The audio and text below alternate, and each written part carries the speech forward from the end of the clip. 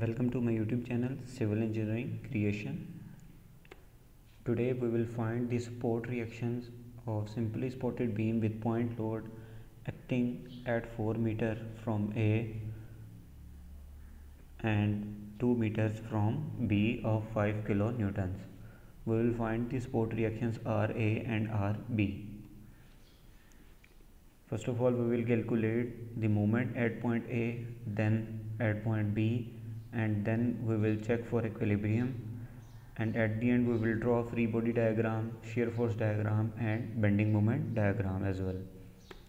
Let's start with the calculation of moment at point A. These are the assumptions that we will consider: clockwise movement as positive and anti-clockwise movement as negative.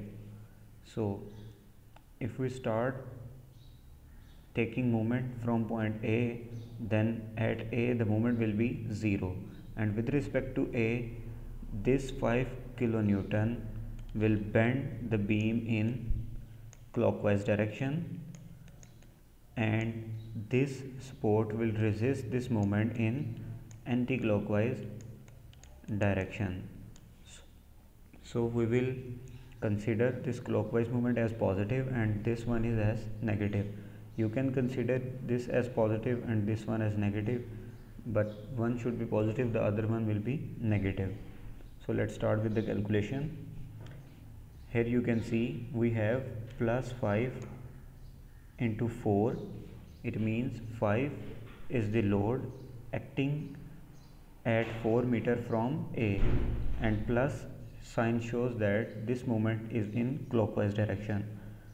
Similarly, minus RB into 4 plus 2. RB is the support reaction, minus shows that it is in anti-clockwise direction, and 4 plus 2 is the moment arm from A to B. So this equation will become 6 RB is equals to 20, and RB would be 3.33 kilonewtons. So similarly we can calculate the moment at B. If we consider the moment at B, then this point load will bend the beam in anti-clockwise direction, and this support will resist the moment in clockwise direction. So our equation will becomes minus 5 into 2, minus means it is in anti-clockwise direction, 5 is the load and 2 is the moment arm, and plus RA. Plus means this will resist in clockwise direction, so we have considered it as positive, and RA is the support reaction. 2 plus 4 is the moment arm from B to A. So this equation will become 6 RA is equals to 10, and RA would be 1.667 kilonewtons. So let's check for equilibrium. For that we will consider the condition sigma Fy is equals to 0. It means sum of all the forces acting in y direction or sum of all the vertical forces would be 0. We will consider the upward forces as positive and downward as negative. So 1.667 plus 3.333 and minus 5, which is equals to 0. It means our calculations or our support reactions are correct. Let's draw the free body diagram. For that we have a beam AB with 5 kilonewton point load acting at 4 meter from A and 2 meter from B, with support reactions 1.667 at A and 3.33 kilonewtons at B. So this is the free body diagram. So let's draw the shear force diagram with the help of this free body diagram. As I said, we have a beam AB with dimension 6 meter with support reaction at A in upward direction 1.667. So we will draw a line of 1.667 here, which is constant up to 4 meters, and then draw the line in the downward direction of 5 kilonewtons, which is constant up to B, and then draw the 3.33 support reaction at B in the upward direction. So this will complete our shear force diagram.